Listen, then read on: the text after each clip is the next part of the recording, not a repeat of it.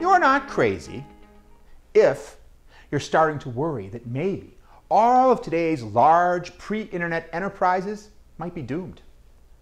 A digital tidal wave of change is sweeping the world. Startups and tech companies keep out-innovating previously dominant industry leaders.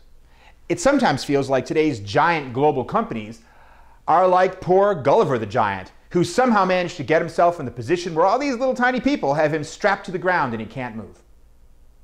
And I'm guessing that many of you right now are struggling at large enterprises to try to drive some sort of change, innovation, digital transformation.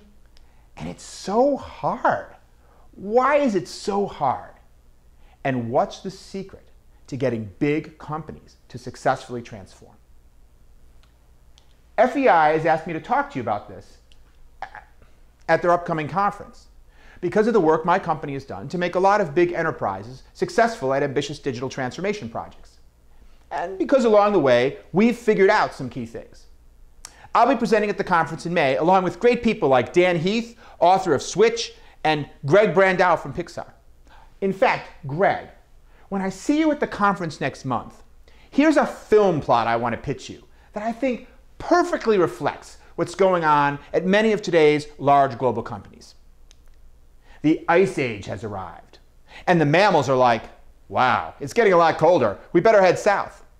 But the dinosaurs are like, oh, come on, just jump up and down a little bit, that'll warm you up.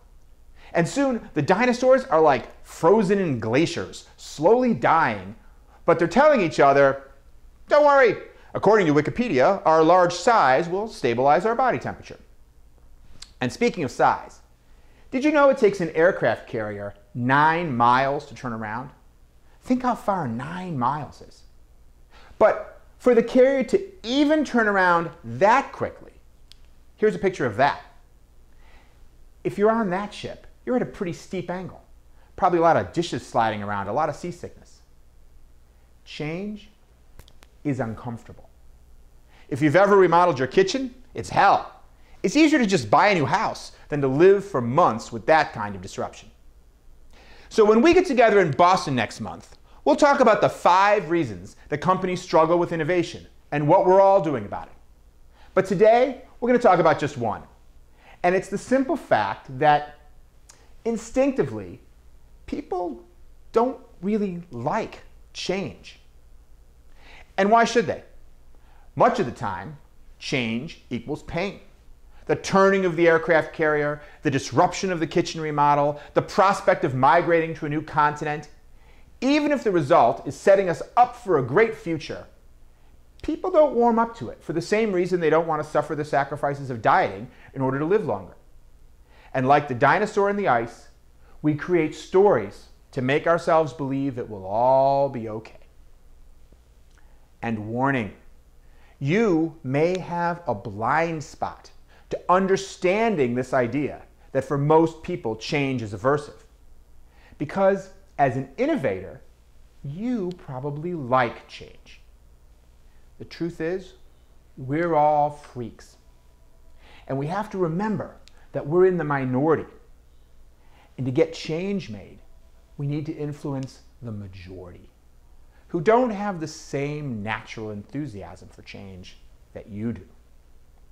And it's critical that you influence them, because it's not just that people don't like change. People actively resist change. They rationalize that it's not needed. They passionately warn about its dangers. And if it gets approved, they try to sabotage it if they can. Why? The rank and file fears change will threaten their jobs, and for the company management who've built themselves cushy empires. Progress doesn't sound that good when you've already got it good. I learned this the hard way at Blockbuster. 10 years ago, when they were at their peak, my team and I were asked to lead a digital transformation effort to define the future of their business. Needless to say, it was not successful. The vision that we crafted actually looked a lot like Netflix looks today, with on-demand video and original programming, so it was pretty on the money. But the people in charge of the stores who really held the power hated it. They believed the key to the future was, shockingly, to invest in and improve the store experience. Without their support, the change couldn't succeed.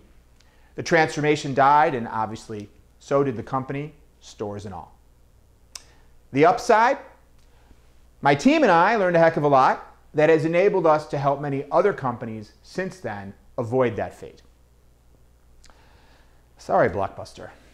I wish I'd have known then what I know now. So how? If people don't like change, how do you get them to change? We'll be going into this with detailed techniques at the conference, but at a high level, 4 keys. Number 1, you have to create a burning platform for change so that not changing feels more painful than changing. Number 2, you have to create a compelling future for what it will look like when the change is complete. Number 3, a lot of people fear that they will fail at change. You have to give them the confidence that they can be successful. And most importantly, number 4, people support the change that they create. You have to give them a chance to be parents of the change, not victims of it. If you like this video, please share it with your colleagues. And in the comments area, I'd love to hear your biggest challenges around change. And I'll incorporate some answers into my remarks at the conference or in one of the upcoming videos. Oh, and connect with me on Twitter or send an email, and I'll send you a special money-saving FEI discount code to join us at the conference. Till then, be well, and I hope to see you next month in Boston.